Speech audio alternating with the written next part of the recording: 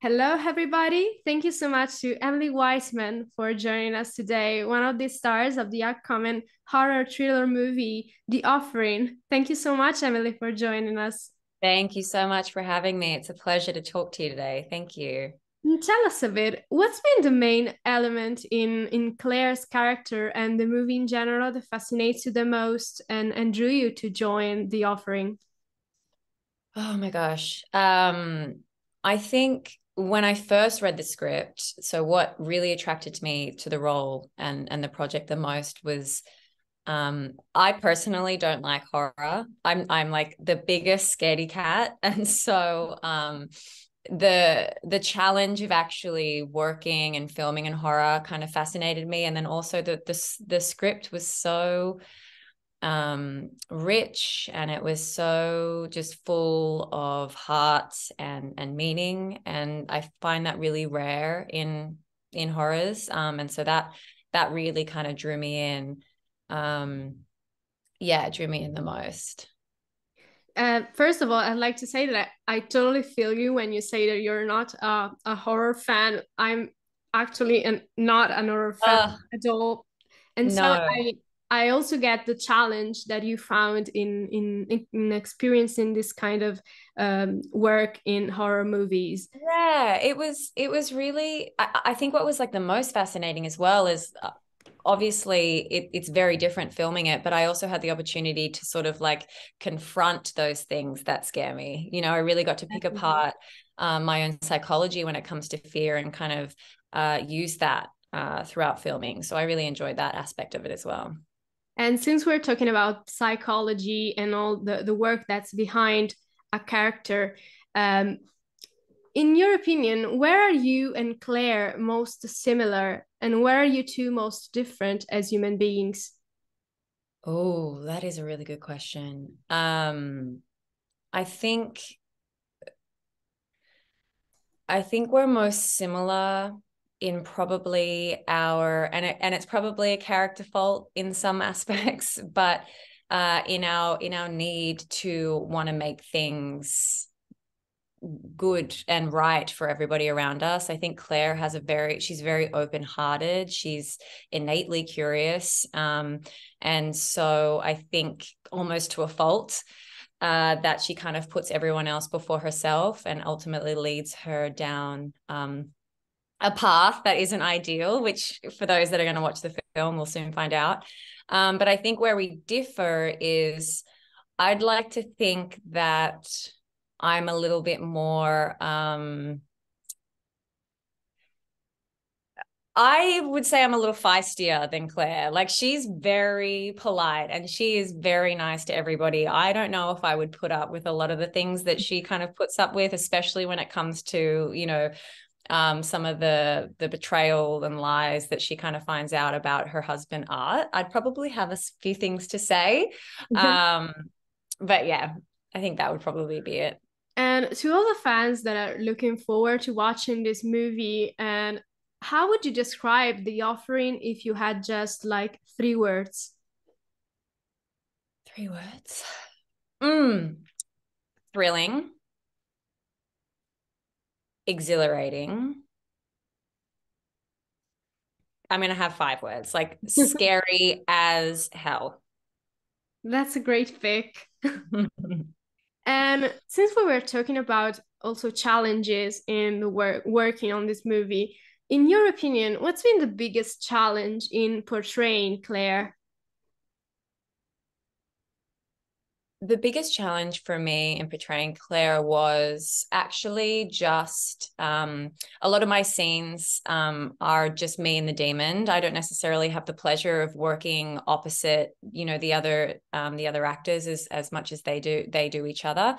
So I think the biggest challenge was just the technical aspects of horror. It's extremely technical, and the stakes are so high, and emotionality is so high, and so kind of using my imagination to create this kind of demon and work opposite something that doesn't exist was probably the most challenging for me. I guess it was really in the most interesting also for you to work on your acting skills while filming this kind of scenes.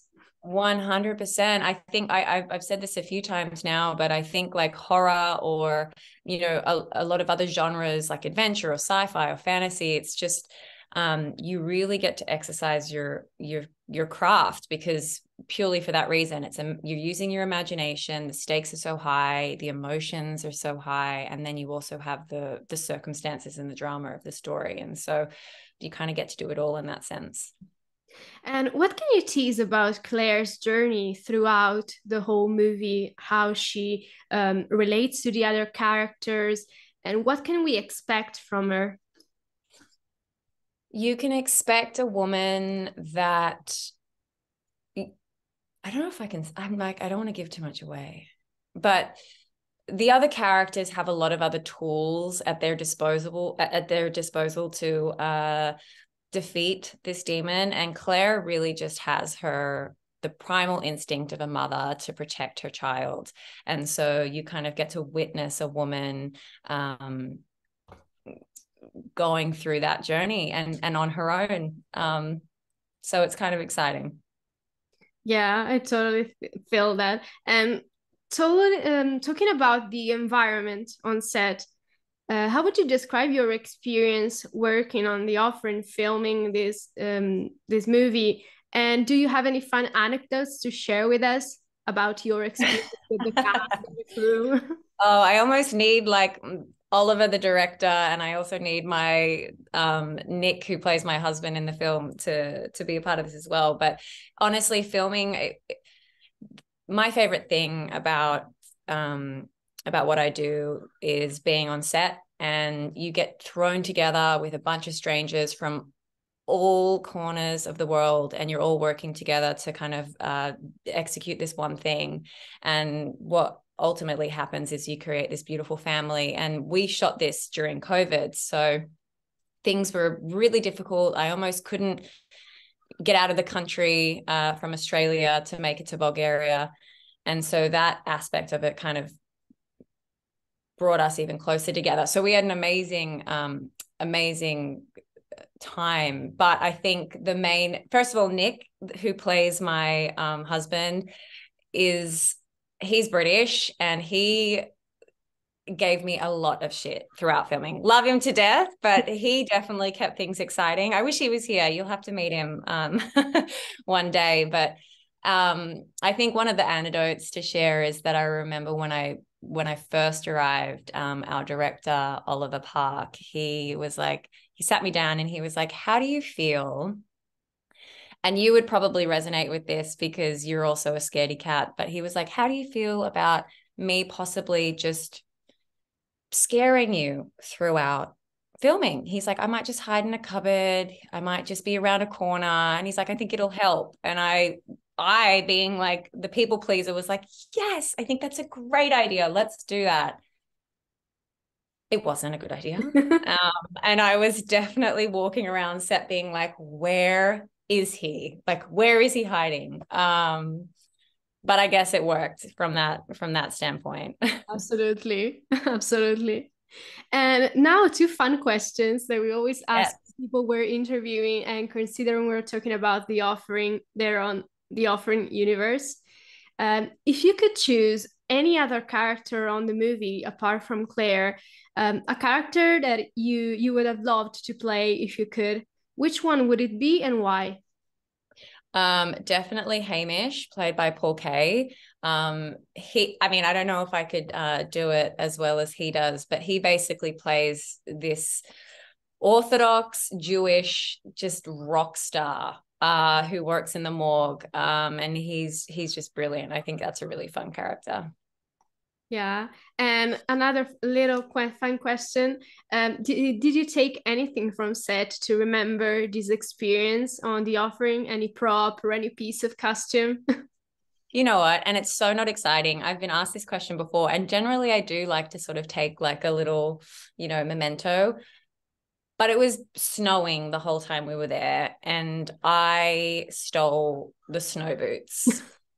That's That's it. beautiful. And throwing back instead to the origins of your career as an actress, how Yeah. did the passion for acting come about in your life? Oh my gosh, that's such a good question. For me, it started in high school. It was a really tumultuous time for me, and the drama room was kind of like my safe haven. And I was kind of experiencing things in my life that I couldn't put words to, or I didn't have the life experience to sort of make sense of it all. And I kind of found characters like myself in the plays that I performed and in the stories I read.